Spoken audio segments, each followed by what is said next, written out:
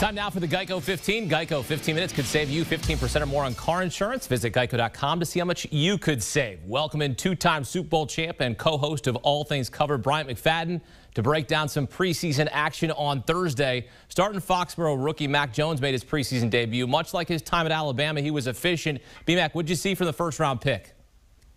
A player who looked extremely comfortable. I mean, he orchestrated the offense the right way.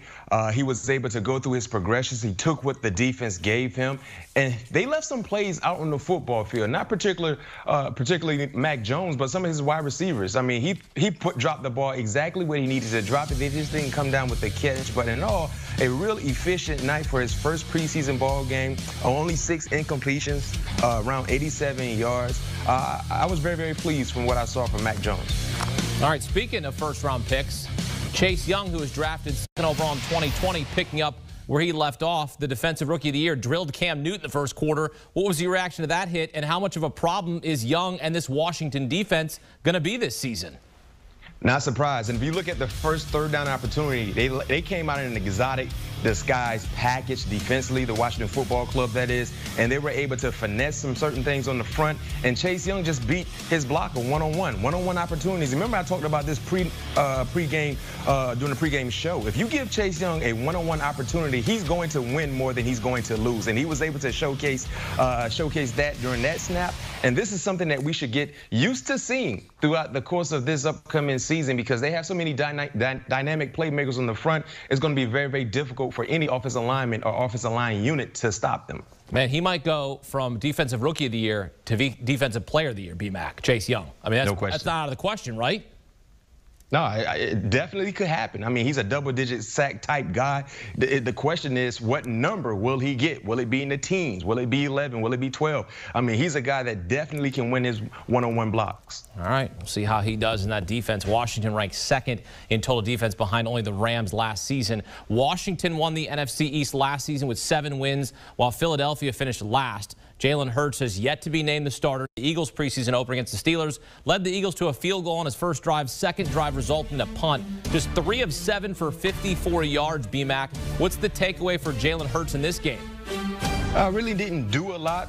I'm not surprised. Remember I said during the pregame show, just get in, get a few snaps, complete a few passes, get on the sideline, hold the clipboard, put a visor on. He was able to do so. That was a nice pass right there on that deep out route by Zach Ertz. Dallas Goedert. But he was doing some pretty good things. He had some drops as well, as you see there from his wide receivers. But smooth first preseason ball game from Jalen Hurts. Like I said, I did not expect to see him play a lot. I didn't want him to play a lot. He got in, got a few snaps, got on the sideline. It's his job, right? There's no question about it. It better be. Okay. It better be. Right. It better be. Yeah, because Joe Flacco didn't look. He looked pretty good. He looked decent there in a backup role. He did, but it's Jalen Hurts' job. Right. Healthy, it should be his job. Well, in Pittsburgh, they've had the same starter for years. Ben Roethlisberger entering his 18th NFL season. But who's going to be his backup? And that's significant because if he gets injured, they need a guy they can count on. Mason Rudolph started the second straight preseason game for Pittsburgh, yet former first-round pick Dwayne Haskins solid, 16 of 22 for 161 yards and a touchdown. B-Mac, do you think Haskins is going to end up winning the backup role? Whoa, it's getting real sticky right now. It's getting real sticky. Now get this now. Mason Rudolph didn't play bad. Dwayne Haskins just played better. You know what I mean? He had a wide open touchdown. He was able to hit the pass catcher in the end zone. He made some nice throws in between the 20s. He's looking more comfortable. He looked more comfortable tonight than he did last week. I'm not surprised. You know what I mean? When you get more reps, you start feeling the vibe, feeling the chemistry.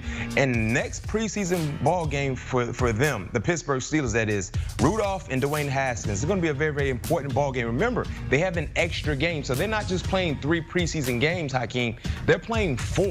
So actually, this was their second game in the first full week of the preseason slate. So this is a very, very important week coming up for Mason Rudolph and Dwayne Haskins, because we don't know exactly if Big Ben will play. If not, will they go with Mason Rudolph to start again?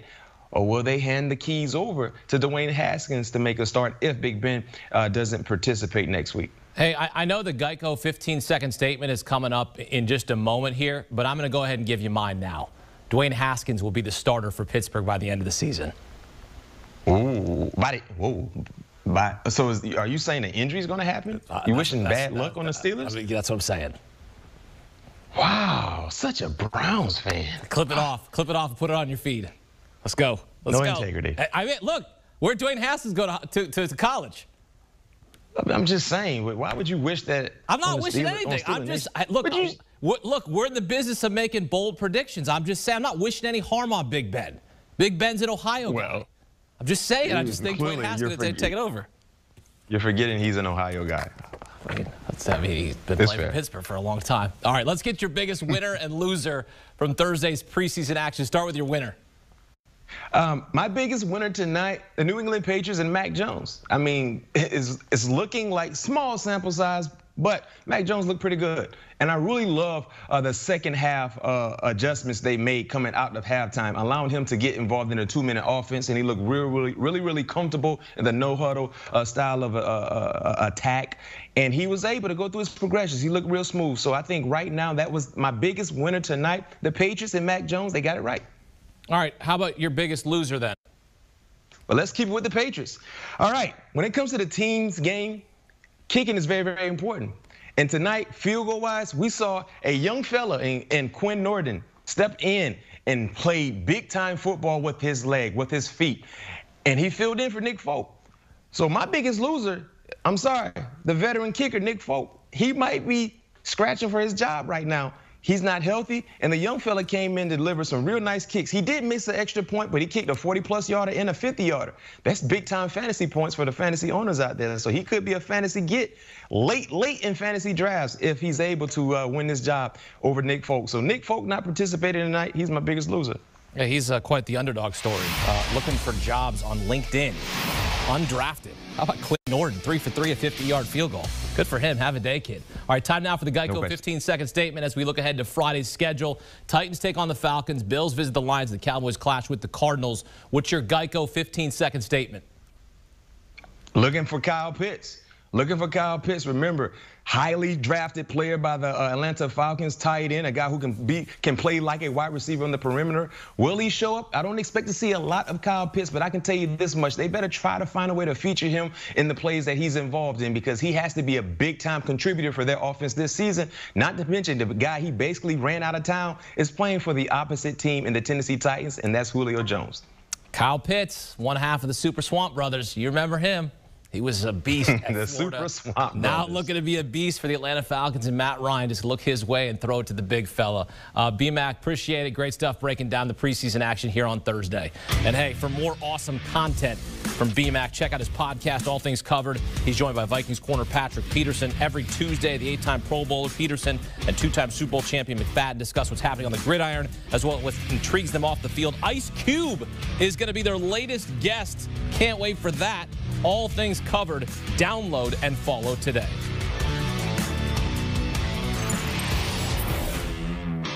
Do you want a sports network that delivers everything that matters about the game? The highlights, the picks, the instant analysis, no yelling, no fake debates, no politics. Hit the subscribe button and never miss a moment.